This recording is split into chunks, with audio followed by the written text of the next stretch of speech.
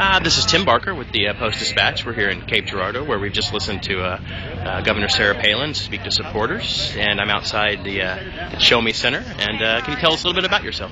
Well, my name is Dorothy Arnson. I'm a retired school teacher, mother of 7, grandmother of 24, and great-grandmother of 3 so far. That's a lot. And I'm very interested in politics because I feel that the future of our country depends on who we elect, and the right to elect our representatives is a great privilege. Yeah. How long did you get here early today to get in? Oh, yes. Yes. What time did you get in? We couldn't let you strand a good 10. I don't know. We left home about 6, and it's about 35-40 minutes to get here, so we've been here a while.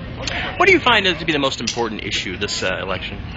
Well, to me, the determinant between Obama and Ms. Palin was the fact that Obama was so adamantly in favor of abortion. Now, I can understand people disagreeing on things, but he was so adamantly pro-abortion that it repulsed me. Is that a key issue for you? Very definitely. Yes. Yes. Yeah.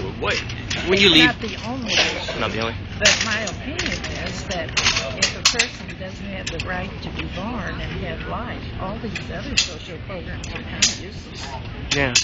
When you leave today, what do you think you're going to remember the most about Governor Palin's talk?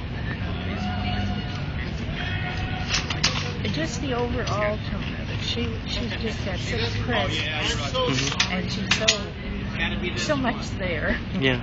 Why do you think those two are most qualified to lead this country? Well, I haven't heard much that would tell me that Mr. Obama is qualified, other than he's very charismatic and speaks well. Mr. McCain has definitely had some experience in Congress, and he is somewhat of a maverick. He goes by what he believes. And Mrs. Palin has had experience in a variety of ways.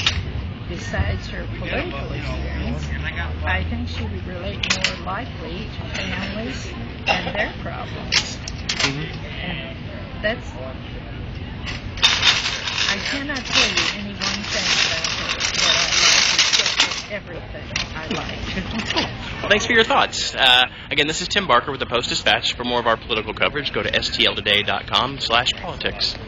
Thank you. You were my best interview of the day. Oh, well, thank you so much. You're very kind. Thanks a lot. It was nice meeting you. It was nice meeting you, too.